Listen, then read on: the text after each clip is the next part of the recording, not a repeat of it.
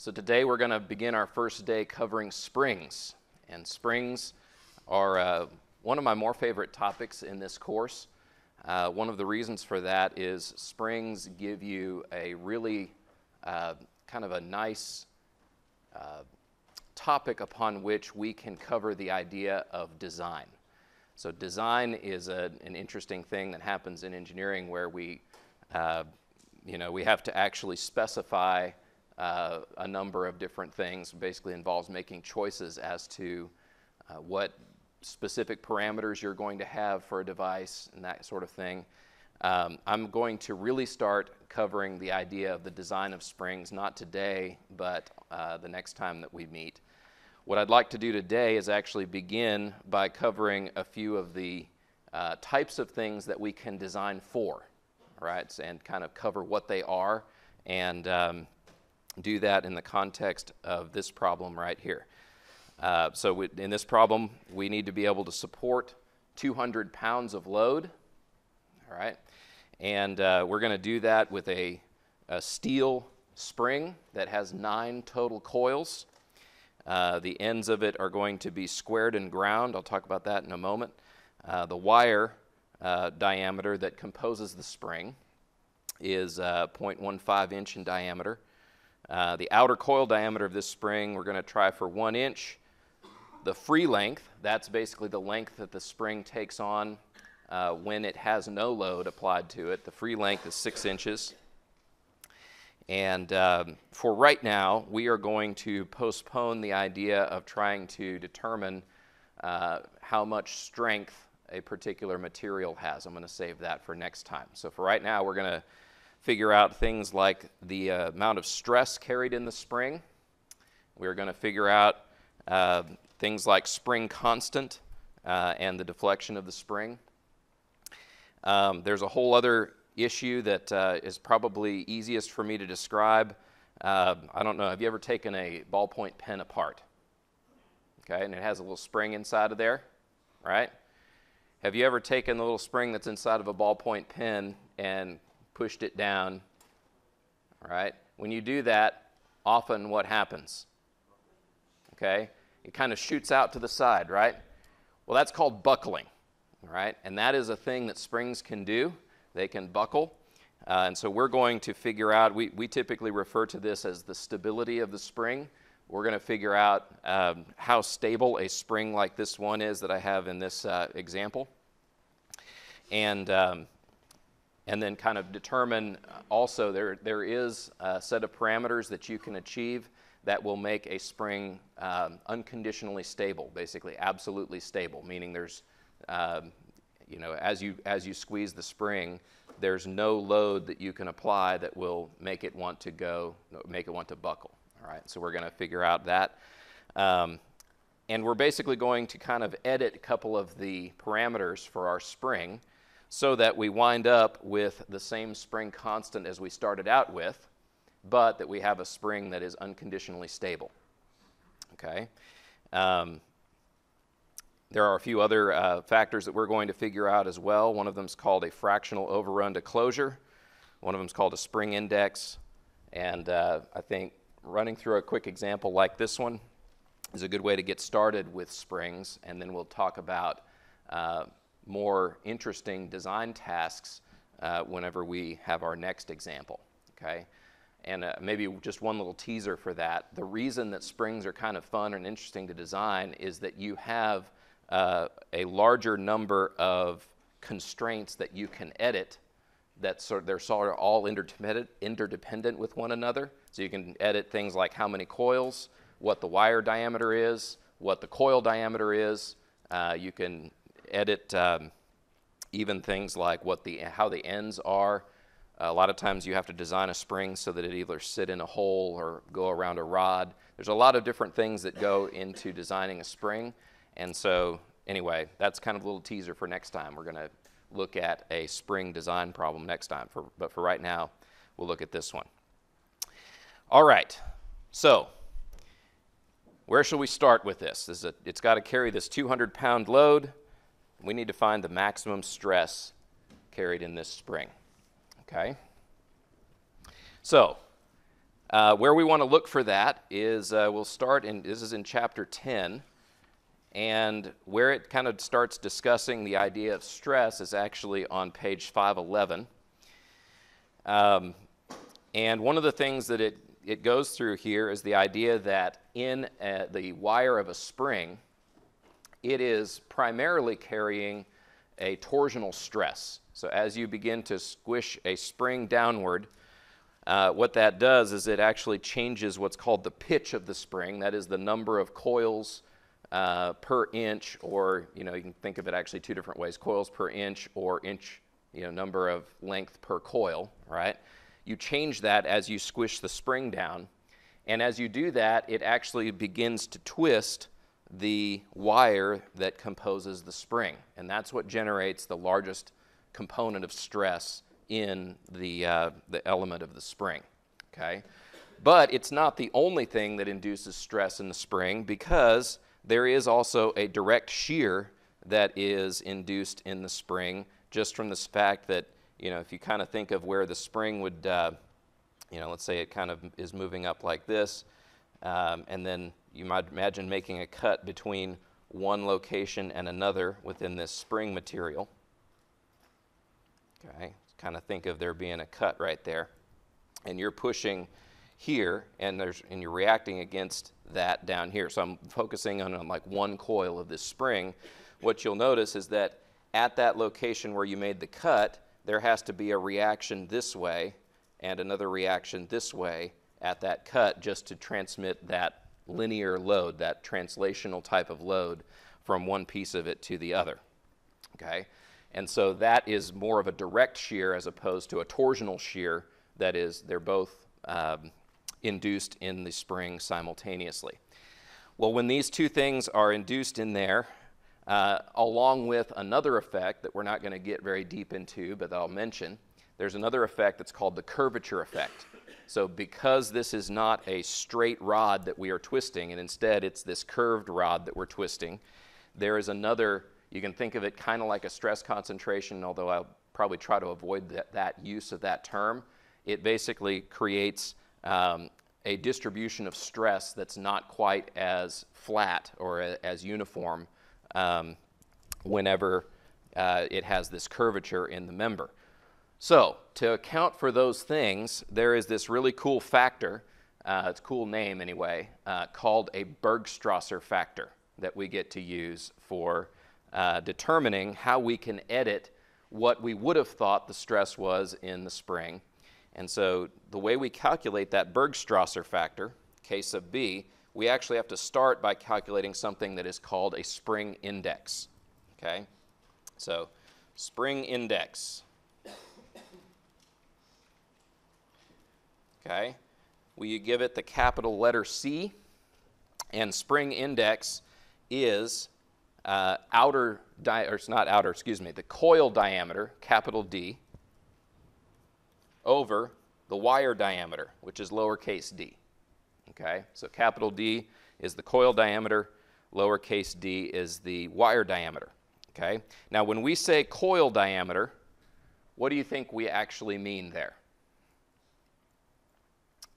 I'm trying to be kind of specific here, because in various applications you may get information about your spring that may not be the exact coil diameter that you want to plug in here. You might notice I used the phrase outer coil diameter when I described this spring right here. What do you think the other alternatives might be? Okay, could have the inner, or you could have the mean, as they say, the mean coil diameter. Whenever we have this capital D in these equations, we are referring to the mean coil diameter.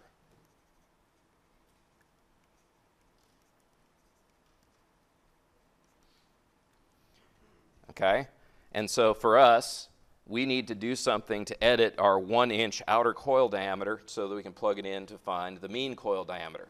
What do you think you do there? Okay, let me do just a quick little figure to kind of make this make sense. What if I was to kind of do a cross section through this spring so that you see this would be one cross section of one wire, and this is where it came back around on the other side, right? And they're offset there a little bit because there's this pitch to the spring. what I gave you initially was basically this outer diameter to the outer edge, right? That was what, the 1 inch that I gave you. What I'm telling you here is that we want the mean coil diameter is basically center line to center line. Okay? Well, how do I get that if I know the outer diameter is 1 inch? Okay, subtract 1 wire diameter gets you there because it's 2 wire radii, right? So that gives you 1 wire diameter. And so this gives you basically 1 inch minus 0.15 for this example problem, 0.15 inch. Okay, and so that's what we're going to plug in right here, 1 inch minus 0.15 inch. Okay, and then what about my wire diameter? 0.15 inch. And if you're wondering where I got this equation, this is at the top of page 511. It's equation 10.1.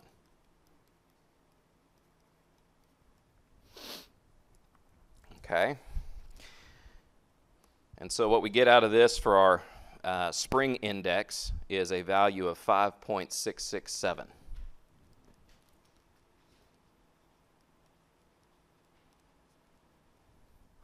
Okay. Do I need units on that or not? Okay, that is a unitless quantity, so we do not need units on it. One other thing I'll just note here, because we might need this later, the actual D that we wind up with, D wound up being 0.85. That's easy enough to see how that came about. Okay.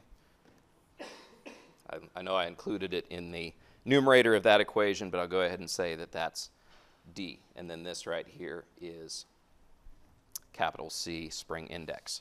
All right, well, why do I need this? There are a few places that this shows up, but the first place that it matters to us is calculating this thing called the Bergstrasser factor.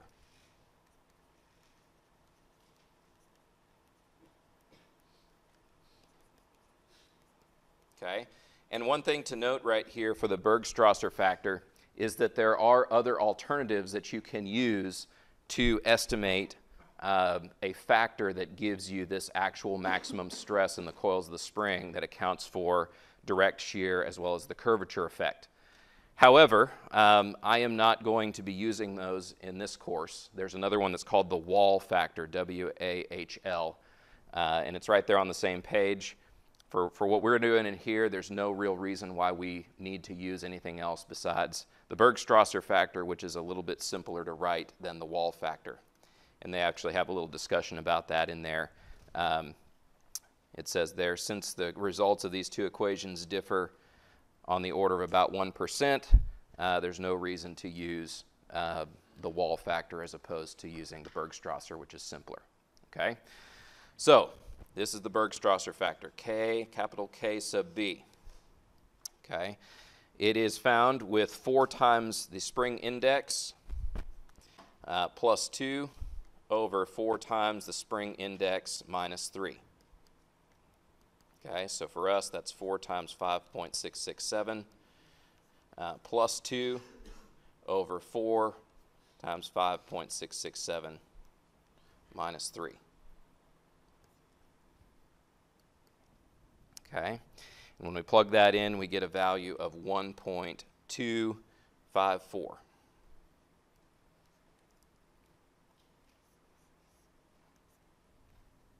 Okay, if you're curious where I got that equation, page 511, equation 10.5.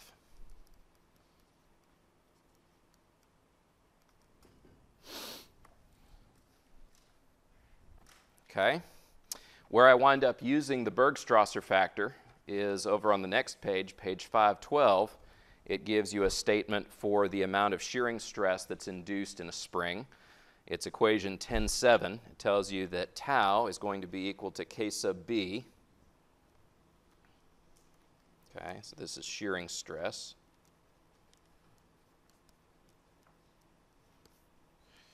Tau is equal to K sub B. I'll just go ahead and put in the numbers, 1.254 times a fraction there where I have 8 times F times D. So I have 8 times F F is the force that you have to carry with your spring, so for us that's 200 pounds. Then it gives you capital D there. Capital D, again, is the mean coil diameter, so that is 0.85 inches.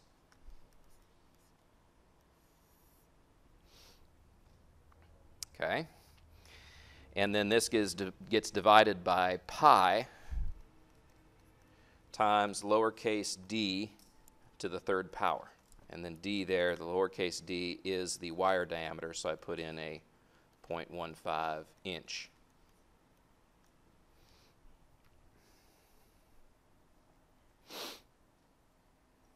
Okay.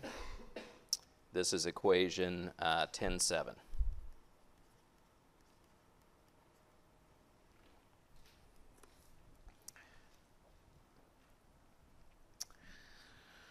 All right, and so then I calculate this, and it turns out to be 160.877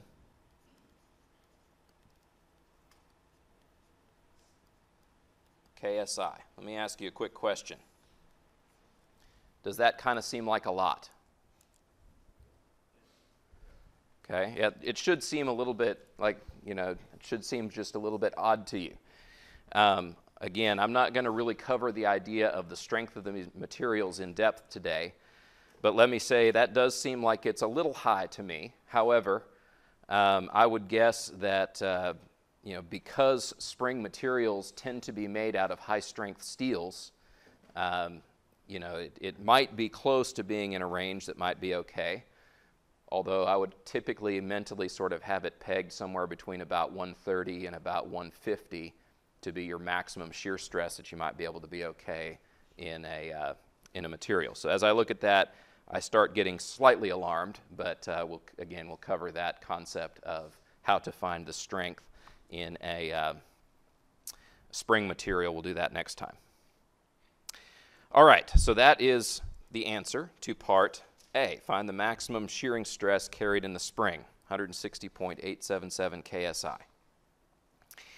All right, what do we do next? The next thing we want to do is to find the spring constant and the deflection of the spring under this load. Okay.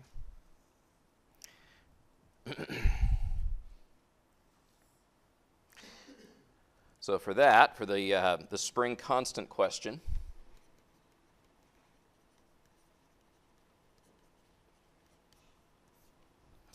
there's again a pretty cool derivation that happens on page 512 where they use an energy method to figure out what the spring constant equation becomes. They then use a slight simplification of what the spring constant equation would predict. That is a simplification that I'm okay with using generally. All right, so it's generally, for most springs, it is a small correction between the two, and so I'm just going to say use equation 10.9.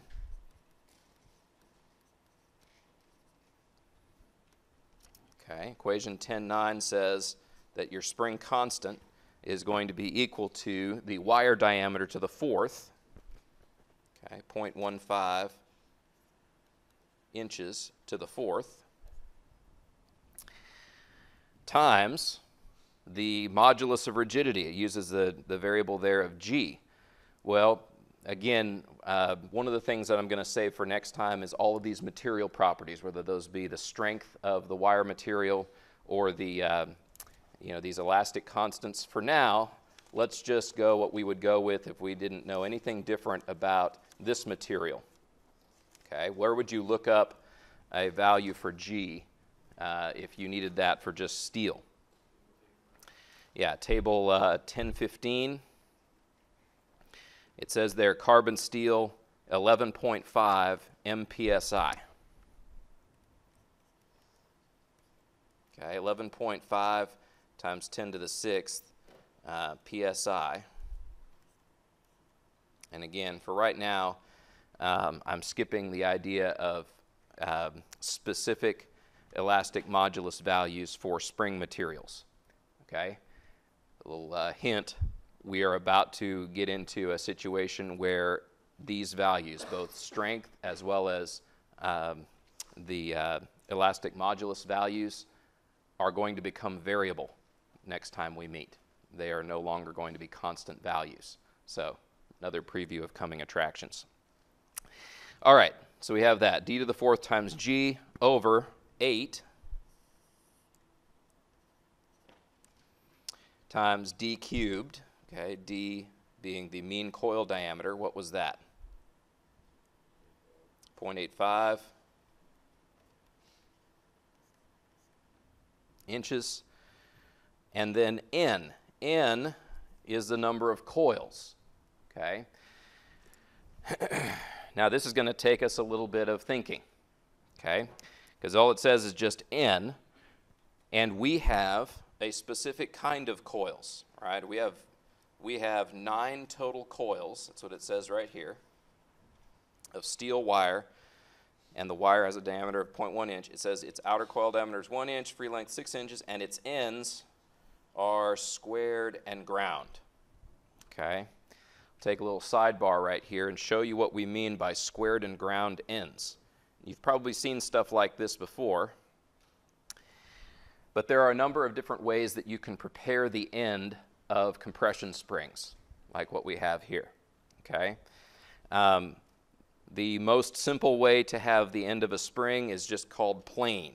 All right, so the plane end of a spring just basically means it's where it's got that helical shape, it just sort of ends, right? What's the disadvantage of having an end like that on a spring, you think?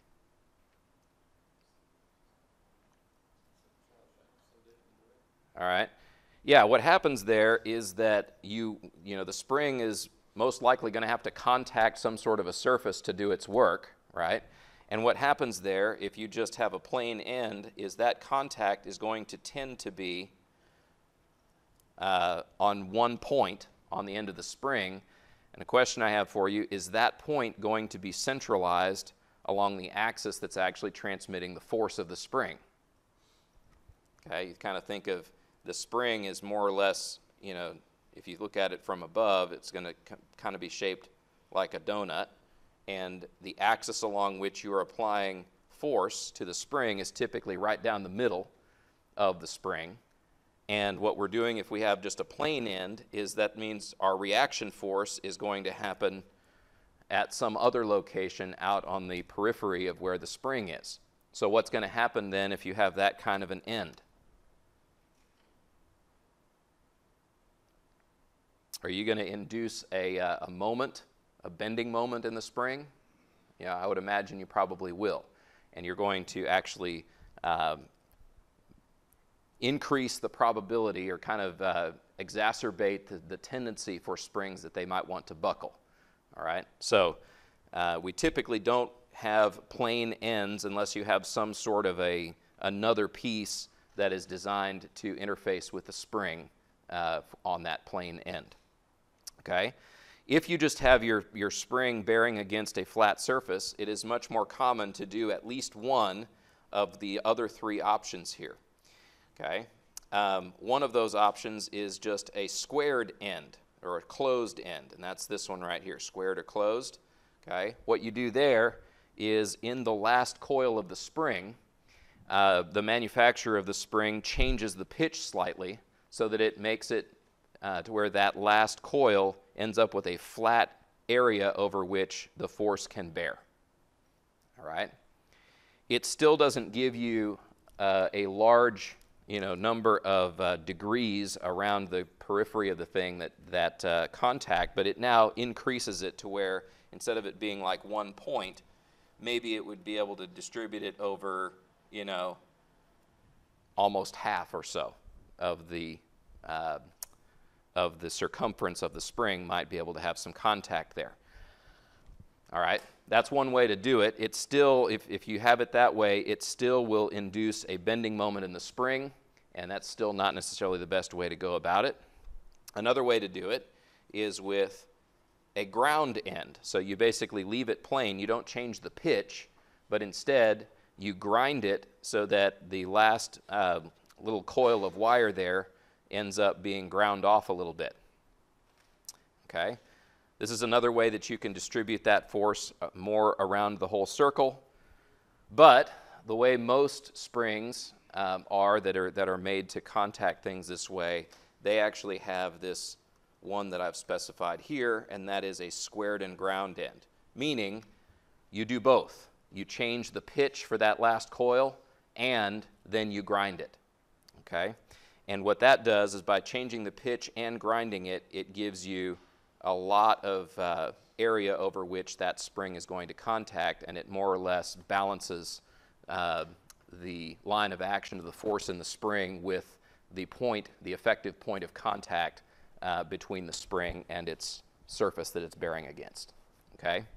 I know that's a bit of a long discussion, but I figured I'd talk about these different ends because these will come up, and it's good for you to know about them. Can't tell you the number of times I've seen something sort of jury-rigged together, and when it's jury-rigged together, someone might chop off a spring just however they chop it off, and it ends up making the spring less effective than if it has more prepared ends on it. So anyway, we have squared and ground ends. There's a little table 10.1. It's not the table that I have here, but there's a table 10.1 where it gives you some different ways that you can evaluate things like the number of coils and other things for the various kinds of end conditions on these springs. And you might notice in table 10.1, if you have a total number of coils n sub t, well, actually let me do it this way. N sub A is the number of active coils. That is the n that we want right here. This value that we put right here is supposed to be the number of active coils, which is denoted n sub A. We know n sub t. This is n sub t up here with the 9 coils, and so we need a way to get down to that, and it says here that the total number of coils is equal to the number of active coils plus 2, according to table 10.1 for squared and ground ends. Okay, so that means we take 9 and subtract 2, and it gives us 7 active coils for a squared and ground end. Okay, and this is the value that we're going to use, even though in the middle of the page, on page 513, it has a little discussion about the fact that it basically makes a reference to one source that says that it's not always exactly 2 end coils that you have there, but we're going to use 2, even though it kind of makes that little note in the middle of page 513. All right. I know that was a long discussion in the middle of that, but basically we needed to come up with the number of active coils, and that was on page 513, table 10.1.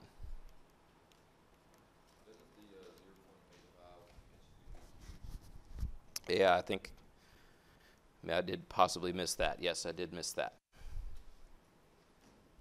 Okay, thanks. All right. Just too excited about talking about end coils. So, all right, now let's go ahead and figure out what this value is. This ends up being 169.285.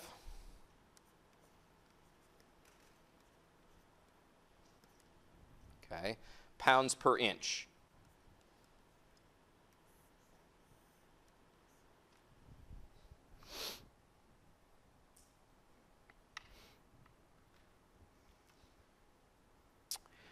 All right, but that doesn't tell us how far it is going to deflect under this 200-pound load. How do we figure that part out? Yeah, so, the basic spring equation, which is just F equals K delta. Okay, what we're trying to figure out next is delta, and so we figure out that delta is just F over K.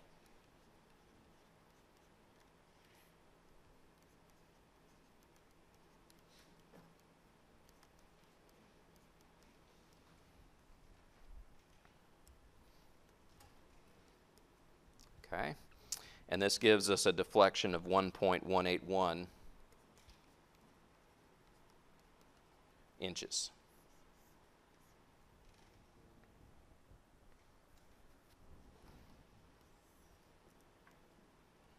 Sometimes this is known as Hooke's law.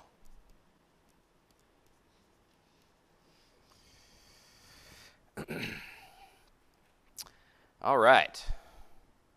So let's see where we are so far. We found the maximum stress. We found the spring constant and the deflection of the spring under that load. All right. The next thing that we want to do is figure out this thing called a fractional overrun to closure. All right. That's kind of a mouthful. The variable that we use for it isn't much easier to handle. It is the Greek letter xi.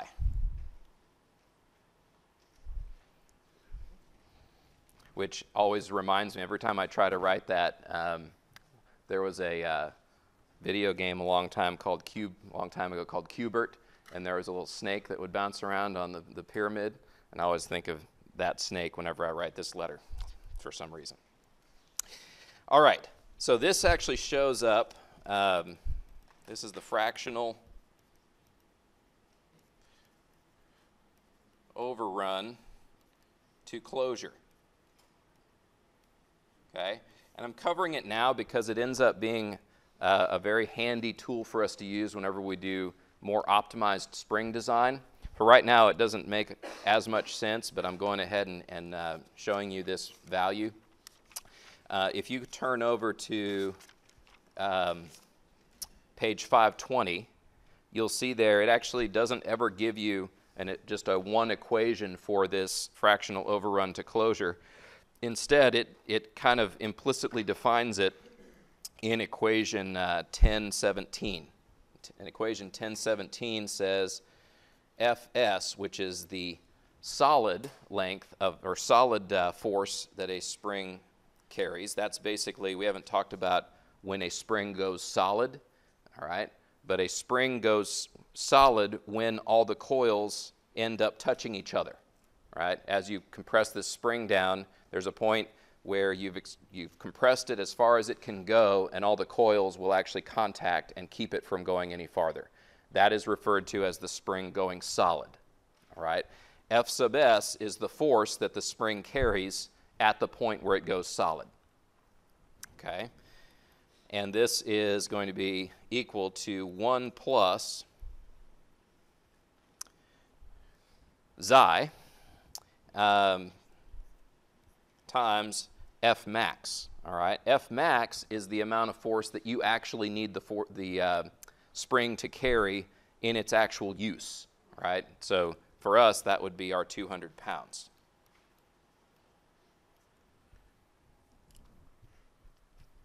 Okay? So where we're trying to figure out our fractional overrun to closure, we basically insert the things that we know here. We know F max already. We're trying to find xi. What we need to do is figure out F sub s in order to deal with this. Okay, well that means that we need to know how long is the spring when it is solid.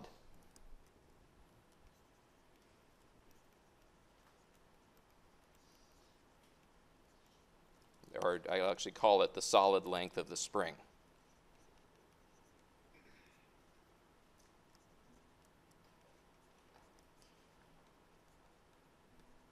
And as you can probably imagine, if you're designing a system to be, to use a spring with, how often do you feel like intentionally making a spring go solid happens? Yeah, I can't say it never happens, but that is not normal, right? In most cases, if you're designing something to have a spring, you don't want it to go solid. You try to protect against it, and that's one of the points of having this parameter here of a fractional overrun to closure. It's basically a number that tells you, how close are you to actually causing the spring to go solid. Okay? All right. So where we figure out how long the solid length is of the spring, it's again in table 10.1. Okay? For squared and ground ends, it says that it's the wire diameter times the total number of coils. Okay, so again, that's in table 10.1 for squared and ground.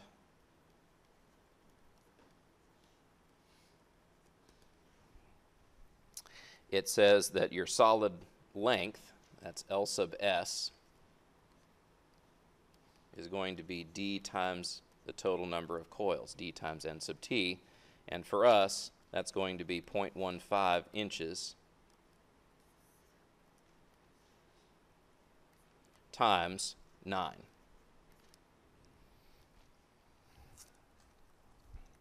Okay, and that ends up giving me 1.35 inches.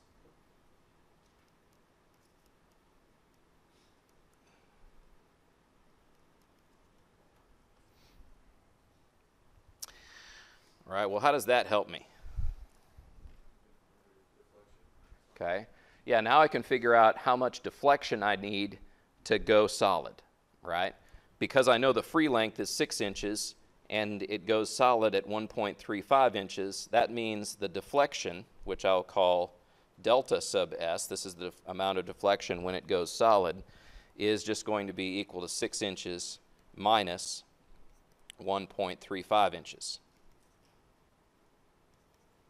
Okay, and that gives me 4.65 inches.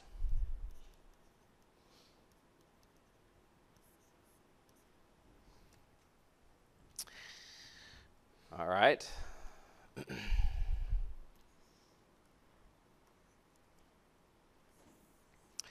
Well, once I know the delta, I still have Hooke's law that I can use, right? And so that allows me to figure out what my amount of force is when it goes solid, and it's just going to be the spring constant of 169.285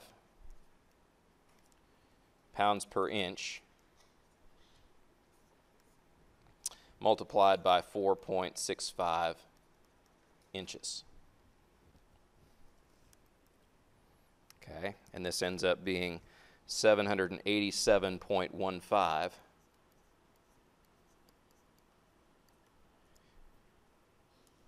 787.17 pounds.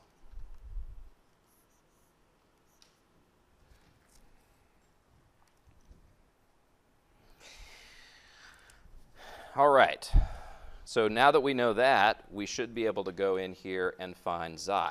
So basically it is 787.17 pounds is equal to 1 plus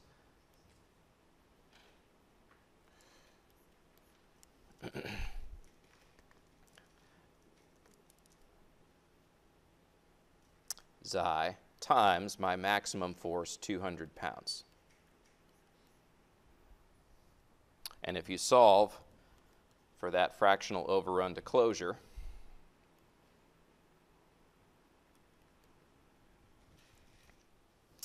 it ends up giving you 2.936.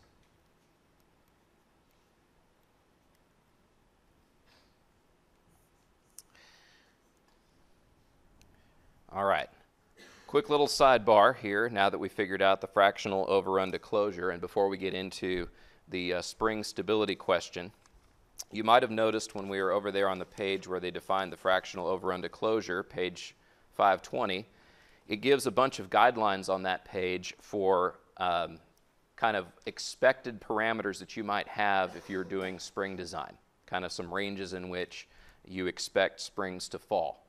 And it says there the fractional overrun to closure is expected to be greater than or equal to 0.15. Well, we're definitely greater than or equal to 0.15, okay, with 2.936. Basically, kind of what this gives you is you can think of that 0.15 as being sort of, you know, at least in rough terms, you still have 15% or so more that you could squish it down before you go solid, right? What this is telling us here is that we still have a long way that we can go before we squish it solid, right? But I figured I'd go ahead and introduce this as a parameter because it's one that we're going to talk about when we get together next time. The other thing I'll mention while we're on that page, it says the number of active coils is typically between 3 and 15. So we're within that range for this spring. It also tells you that it's common to have a spring index that is between 4 and 12. So we're also in that range as well. This is, if you're curious where I'm looking, this is page 520 at about the middle of the page. All right. So I think we just finished with part C. Next one.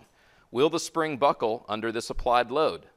And then, you know, maybe it will, maybe it won't. What load would it take to make it buckle? Okay. So this question is most important if you have a spring that is not supported from buckling. All right. And that's a common thing that you may have seen. There's a couple of common ways that you can support a spring from buckling. One of them is that you can put a rod through the middle of it, in which case it won't buckle because the rod will prevent it from buckling. Or you can actually sink the spring down into a hole, in which case the walls of the hole will support the spring from buckling. All right? But if you have a spring that's free like this one, this is an important question to actually make sure you don't have the possibility that you could buckle a spring. Have you ever seen a device or something that had a spring kind of out in the open like this where it had some susceptibility to buckling? Does anything like pop into your mind? Rail car suspension? Yeah, so I think that's probably true. Someone says a rail car suspension, or you know, I've seen definitely the suspension on some vehicles where they use a coil spring and the coil spring doesn't have anything that keeps it from buckling. Well, if that's the case, then they would have to do an evaluation like this to make sure that that spring wouldn't pop out of that application that could cause injury and whatnot if it popped out like you squeezing the spring of a ballpoint pen.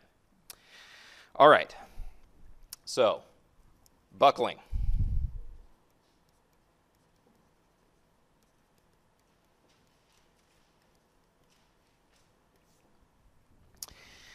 All right, the very first equation that I want to point your attention to is equation 1010. Here's what it says.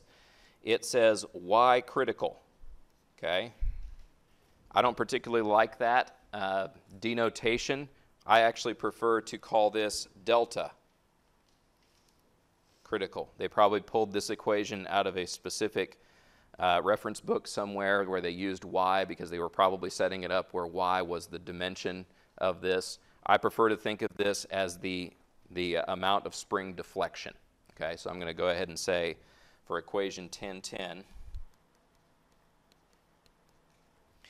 going to rewrite this as delta sub CR. This is the critical amount of deflection that the spring is at when it will buckle, you know, if it will buckle. And so we'll go here and say this will be equal to the free length of the spring times a parameter that they call C1 prime. We'll get into that in just a second. Times 1 minus C2 prime over, okay, this lambda EFF. This is called the effective slenderness ratio for the spring, okay, and that value is squared. And then all of this in those parentheses there is taken to the 1/2 power. Okay, which means there's a few parameters. You know, the only parameter that we're actually good with right now is this L sub 0, which is the free length. What's the free length? Okay, 6 inches long is the free length of our spring. But the C1 prime and the C2 prime and the effective slenderness ratio are things that we don't know yet. So I'll tell you what, I'm going to start with the slenderness ratio. Okay.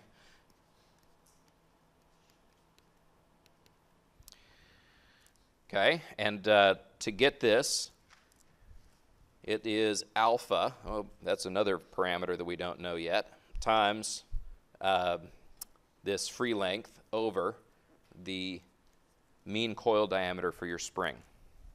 Okay. Now alpha is a value that allows you to account for various end conditions on springs. Okay, and you may have noticed when we were over here to the right just a moment ago that I had this other table up here. It says end condition constants alpha for helical compression springs. All right, and it gives you a few different descriptions of end conditions of springs. Okay, one of them says springs supported between flat parallel surfaces. Okay, or the other thing that you can have there are fixed ends. All right, is that what we have? Okay, it is, and that's one of the reasons I drew this like I did. This 200 pounds is constrained from moving side to side, and it's also constrained from rotation by how it is sliding. What that's doing is it's keeping this surface right here parallel with this surface right here, and I have squared and ground ends on my spring. That meets all of these criteria and conditions that I need to be able to say that this is my end condition for this spring. Okay? Before I move on too much, let's look at some of the other end conditions. It says one end supported by a flat surface perpendicular to the spring axis and the other end pivoted. That basically means the other end of the spring is no longer supported from rotation at the location where it is connected. So basically one end has angular support and the other end is free to swivel. Okay? And so that changes what that end condition is of alpha, and actually you might notice it'll increase the slenderness effectively of the spring. The other thing you can have is both ends are pivoted, or you can have one end clamped and the other end free. Okay? That would basically be what you would have for the one end clamped, other end free. That would be, what if I had no supports? What if none of this supporting structure was here for the 200 pounds and instead I just rested the 200 pounds on a spring out in the open somewhere? Okay? Have you guys ever ridden on those playground devices where you sit on it and it's this big spring that sticks up underneath probably some animal that has handles on it? You'll know what I'm talking about when you have kids. But and then you can kind of swing around on it. That would be that situation where there's just a spring that sticks up, and then you put a load down on it, and there's nothing else that supports it. And that also contributes to the effective slenderness of a spring, as if you have less support for the end of it. All right, but we have a value there of 0.5 for alpha.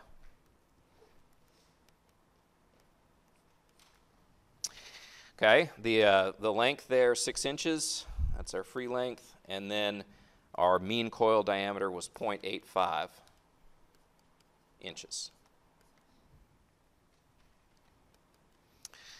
Okay, this winds up giving me 3.529.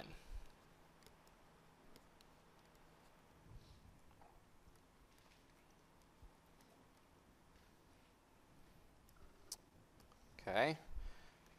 Now these are two constants, C1 prime and C2 prime, that these don't even really have names. Actually, it says they're dimensionless elastic constants. Okay, that's all I know about them. They're not given equation numbers. They're just in there. All right.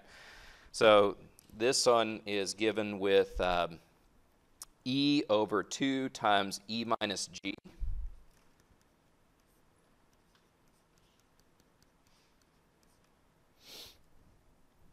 Okay. What do you think E is for our material? Okay. 30 times 10 to the 6 psi, at least for right now, because we haven't gotten into the variable material properties that you can have for real spring materials. Right now we're just saying it's steel. All right. Down here I have 2 times 30 times 10 to the 6th psi minus 11.5 times 10 to the 6th psi.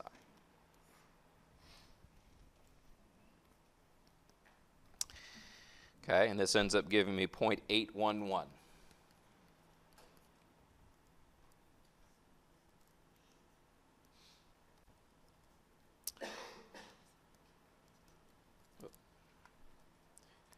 Both of them just have 1 prime on them. C2 prime is given with 2 pi squared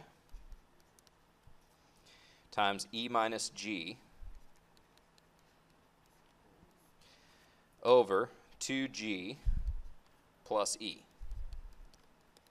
So for us, this is 2 pi squared times 30 times 10 to the 6th psi minus 11.5 times 10 to the 6th psi.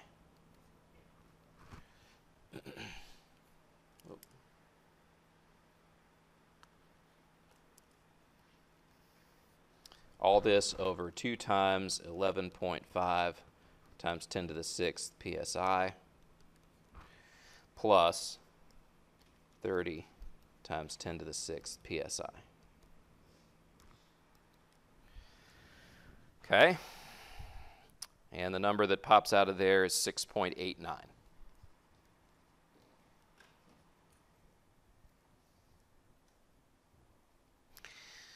All right, now you plug these things in.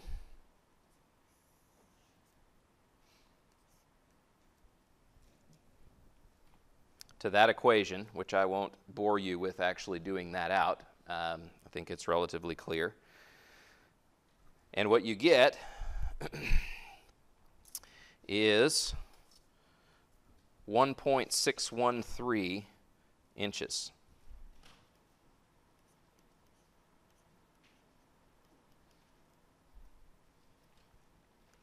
Okay. Now, how does that help you answer the question as to whether or not this spring will buckle under the load that you've applied? Okay. This basically says if you deflection or more, then your spring is expected to buckle.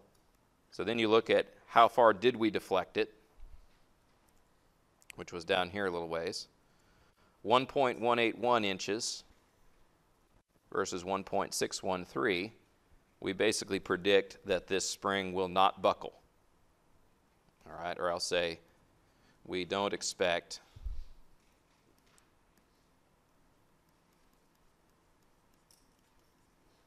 the spring to buckle.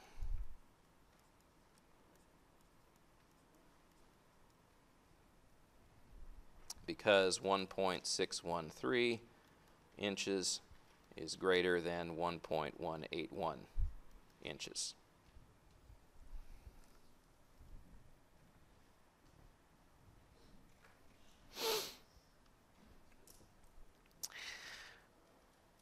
All right. So then an obvious question at that point is, well, yeah, but what if you overload it a little bit? Right? What if you put 250 pounds on here or 300 pounds on here? At some point, it might go far enough to where it would buckle, and that might make a problem. There's a lot of times a really good reason why you would want to make sure that you will not have a spring that will buckle under any circumstances. Okay?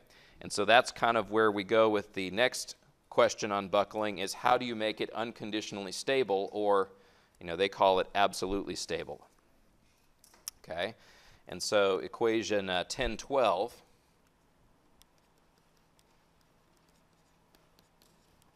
Equation 1012 lets you calculate, and it's kind of an interesting equation because it's doing it with respect to a free length.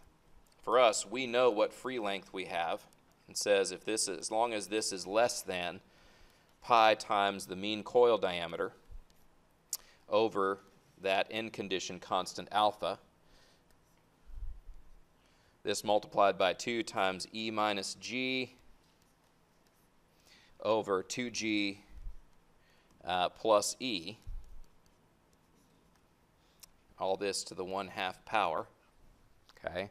If this condition is met, then the spring will not buckle under any circumstances. So it will be unconditionally stable. Yes, sir?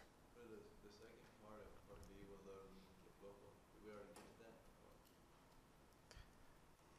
that? What load would make it buckle? Okay. Yeah. Thanks for reminding me. You guys are keeping me on track here. The question that we missed right there was what load would make it buckle? Okay, well, how would you do that? We'll put this on pause for just a second. Okay? Hooke's law would say, if you want to figure out what load makes it buckle, you just basically say, you know, maybe F sub CR, this is your critical buckling force, is going to be equal to that amount of deflection, 1.613 inches, times K. And K, the spring constant, was down here 169.285 pounds per inch.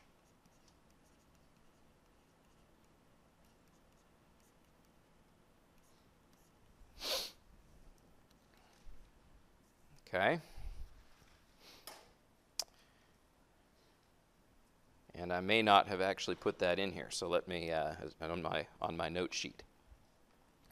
So figure this out. 1.613 times 169.285. Okay, 273 pounds or so, 273.06.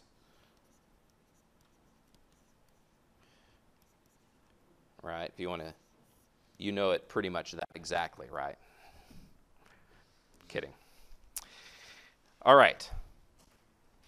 So what you do to figure out for this absolute stability question, getting back into that,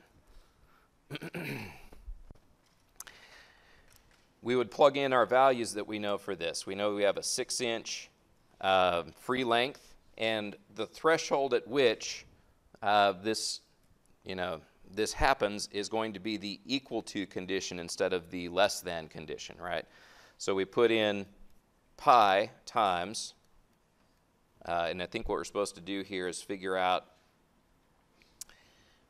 the minimum outer diameter you would need if you want the spring to have absolute stability. Okay? So that's actually the variable we're going to try to solve for.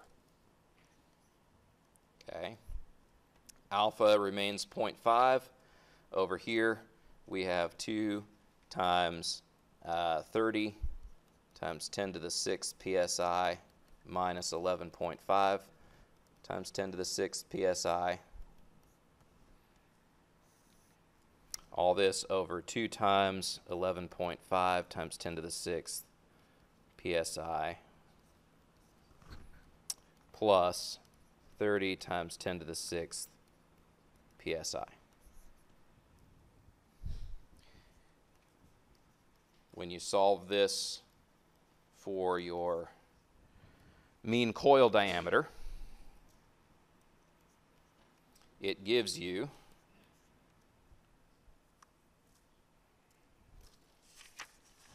1.143 inches.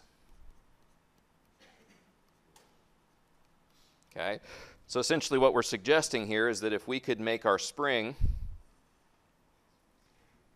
just a little bit bigger in diameter, then that will make it more stable and to the point where it would never buckle throughout its entire range. Good thing to note here, I believe what I asked us to find in the question was find the minimum outer diameter needed if you want the spring to have absolute stability. Is this the outer diameter? Okay, so this would be, therefore, the OD for the new spring is going to be equal to 1.143 inches plus what? Okay, or will it be 1.5 inches? We might need to do another part of this question first, okay? Because the next part of this question says, yeah, but you want to keep this thing with the same spring constant as you had before, right? So that means we're going to have to do something, and one of the ways you can change that is by choosing a different wire diameter for the spring. I don't know where that came from. Oh, that came from down here. All right. Okay, and so let's do that part. So this is new wire diameter.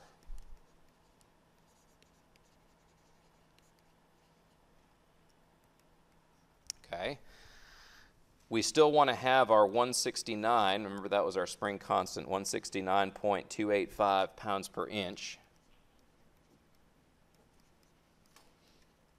as our spring constant. We're going to plug this into our equation here for spring constant, which was back on page 512. D to the fourth, okay? That's what we're trying to solve for. G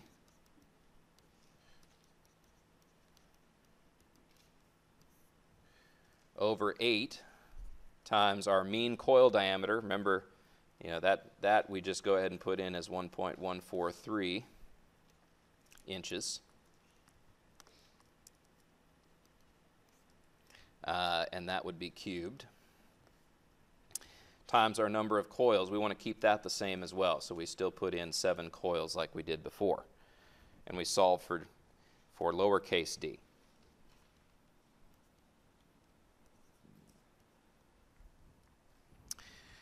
Okay, and when we do that, it ends up giving us 0.1873.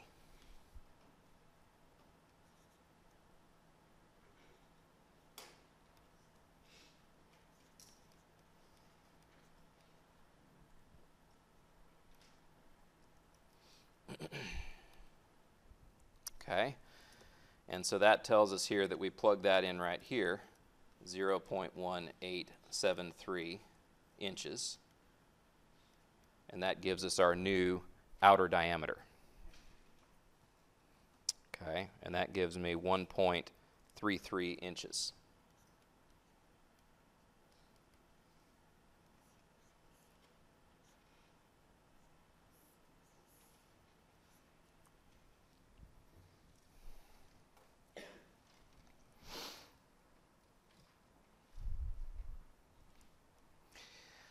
All right, what else do we have here? With the updated wire and outer diameters, find the new fractional overrun to closure, spring index, and maximum stress in the spring. Okay? And then the last thing is the stress in the updated spring at its solid height. Let me ask you this question. You feel comfortable doing those things? Okay? If you feel comfortable doing those things, let me do this. I will give you the results that I got, and if you care to, you can work through and make sure that you get the same thing that I got. Does that sound like a plan? All right, so here I'll say these are the answers to parts, what were they, G and H. I think we did F in order to find the last part of E. Okay, so parts G and H.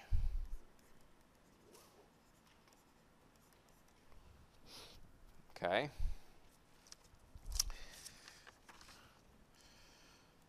For that, the solid length that you wind up with is 1.686 inches. That leads you to an amount of deflection when you are solid of 4.314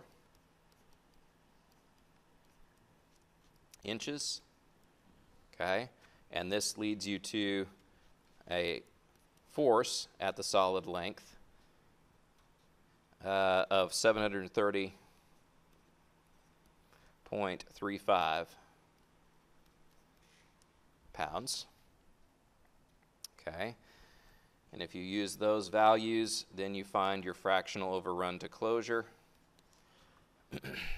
of 2.652.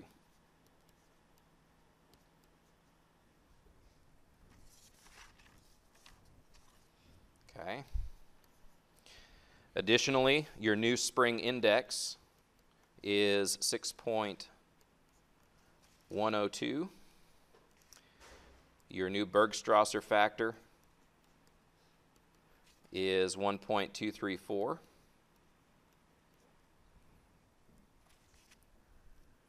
And your amount of shearing stress that you wind up with is 109.28. Okay, so you actually were able to lower the stress. That's in KSI. You were able to lower the stress a little bit by doing that. All right.